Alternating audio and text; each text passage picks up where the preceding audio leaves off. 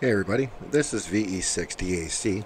Today we're going to go over the APRSIS-32 configuration. Configuration as an IGate only, receive only IGate.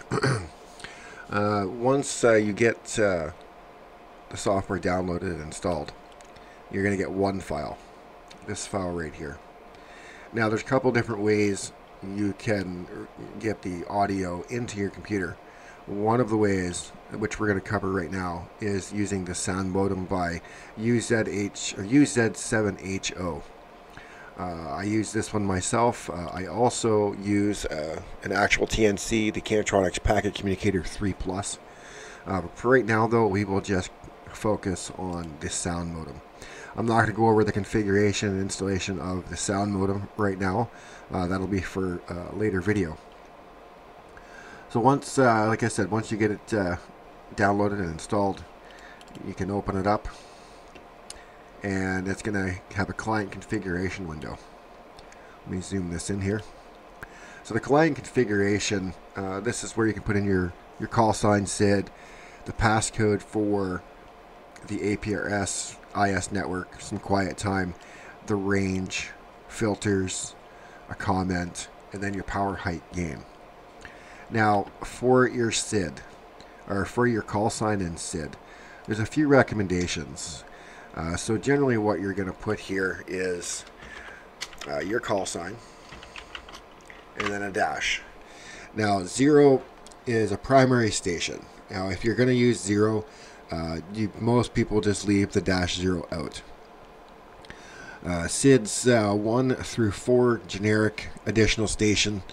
It could be for a digi, weather, mobile, etc. They're just generic additional stations. Number 5, if you're using a mobile phone with the APRS client on your phone, like your iPhone, Android, Blackberries, or D-Star, you can put 5 here. On my Android, I do have the APRS Droid application installed, and I use a -5. If you have a handheld, like the Kenwood D710, I believe it is, you could use -7. If you're using APRS on a boat, you could use -8. That's the recommended SID for a boat. General iGates.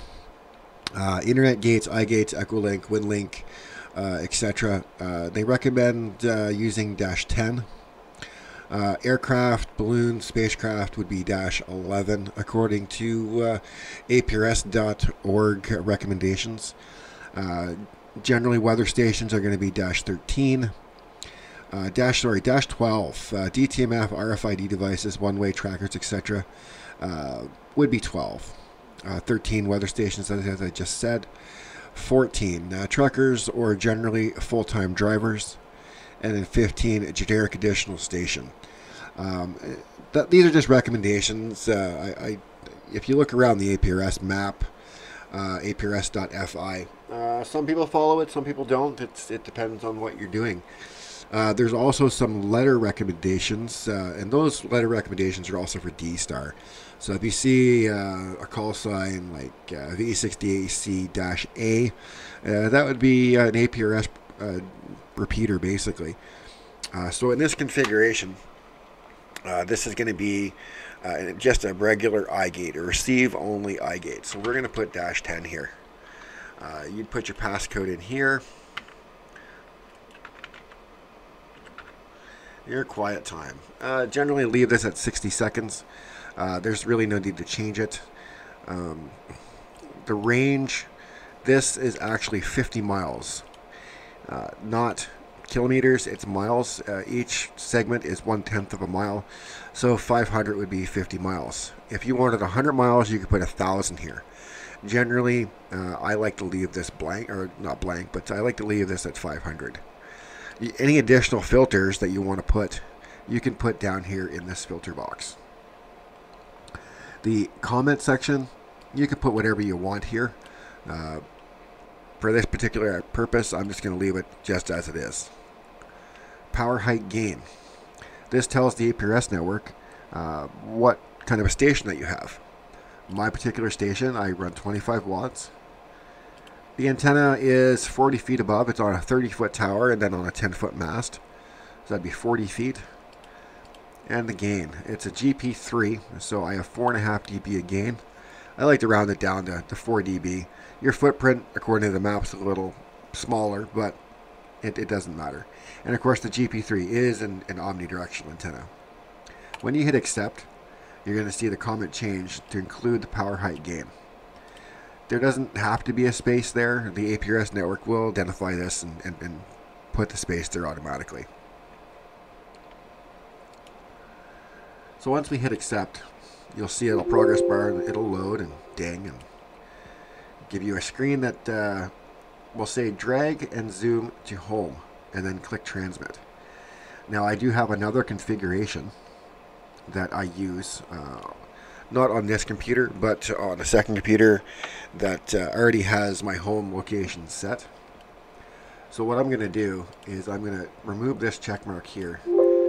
That way it won't interfere with that. So if we zoom in, it can be anywhere. My particular location is in Red Deer. And I'll just zoom that in. And where am I here? Alright. And I find the home right there. And then click transmit. And then you'll see on the side, it'll say your call sign -10 and show a little computer icon. And if you zoom it out, it'll just show you the map of the area. And that's the most basic configuration that you can get. There's nothing coming in at this point. It's just going to receive packets from the internet and then show them on your screen. You're not receiving anything at this point from an RF standpoint or from a radio standpoint. Now, like I said, we're going to run with the a sound modem. So to get the sound modem portion into the APRSIS software, you want to go to Configure, Ports, and then you want to select New Port. When you select New Port, it'll give you a new window. And this is where you can select the type of port it is. Simply KISS, KISS. These two would be for like a TNC, or you can select a particular radio if it's in the list. The Kenwood D700 and 710 have APRS built in. I do believe these are handheld units. But for most base station purposes, you're going to use one of these three. And for our purpose at this moment, we're going to use the AGW selection. And then we're just going to call it Sound Modem. And then click on the Create button. The next window it's going to come up is Port Type. The port type for this is going to be a TCP port. And it's just going to go back into your computer and look for it. So I will blow that up a little bit.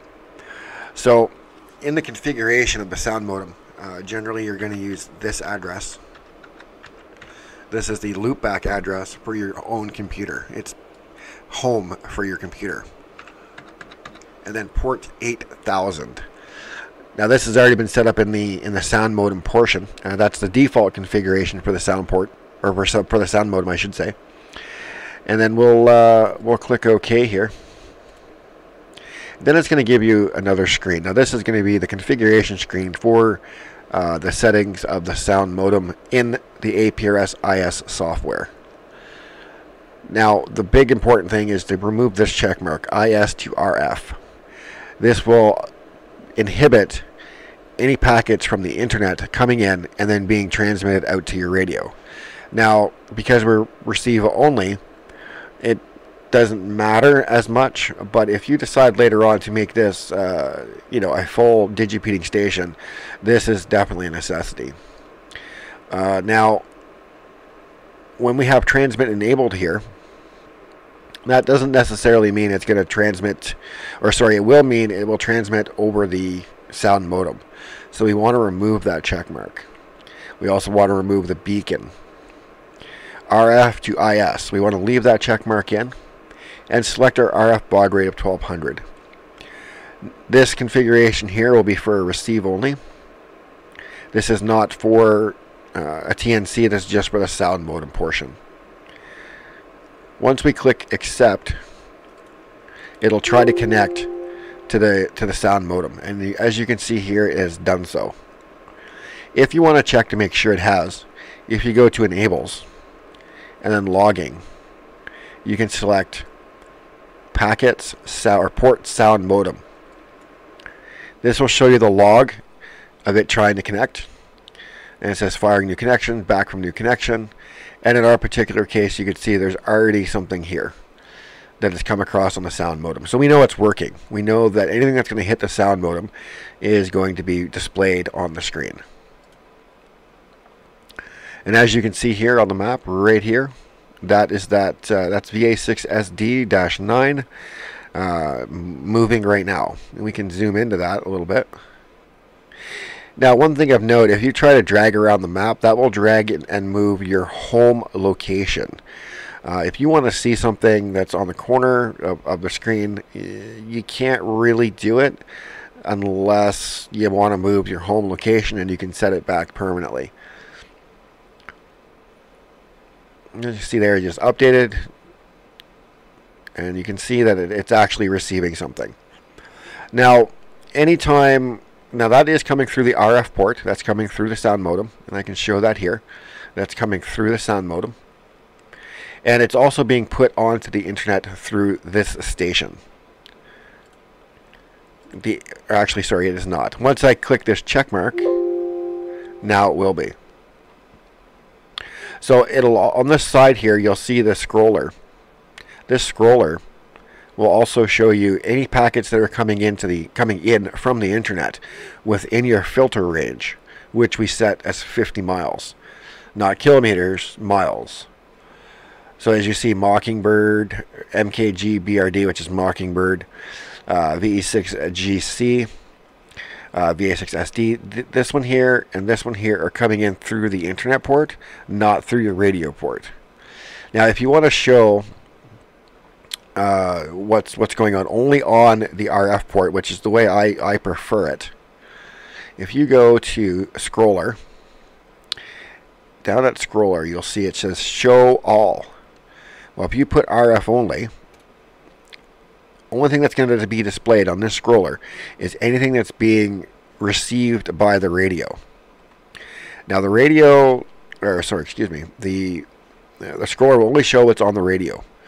So you won't be using up a lot of bandwidth on the internet displaying stuff that you're not going to want to see.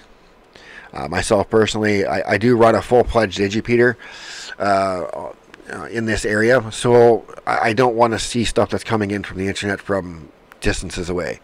It's just not what I want to see on my map. Yours may differ. Now, as you see, this is my normal station transmitting, and it's a different icon. Let's zoom it in here. This is just showing that it was received by my station that I've set up here. Sorry. So this is the iGate setup and running. Very basic. Everything is default, and this will work. This will absolutely work in any, pretty much any environment, as long as you can get a connection to that sound modem, and that sound modem can see your radio and get the audio from your radio. It'll just receive the packets and then transmit out onto the internet. There's a few configuration options you can change. If you go to the Genius button here, this button right here, Genius, you can set up your beacon time out to the internet. Default value is 30 minutes. Myself personally, I like 15 minutes. It's personal preference. Everything else can be left as default, really. You're not going to use any of this stuff if you're just an iGate. And then you can hit accept and accept again. And now you'll see that up here in the corner, top left corner, it'll show time, and then it's counting down from 15 minutes. If you hit transmit, it'll transmit back out to the APRSIS network, and it'll just restart your beacon. And that's all you have to do to set up for your APRSIS set. In the next video, I'll go over some more advanced configuration with the APRSIS-32 software. Getting the digipeater, getting the transmission or transmitting part working, getting the digipeater, and I'll also go over connecting this to a TNC The TNC we'll be using in the next video will be a packet communicator by Cantronics, the 3+. I do also have a 9612, but in the next video we're going to be using the Cantronics KPC 3+. It's a pretty popular one for the APRS network. It has its issues, don't get me wrong, and we'll go over those issues in the next video. But for now, we'll say goodbye. 73 from VE6DAC, and everyone have a wonderful day.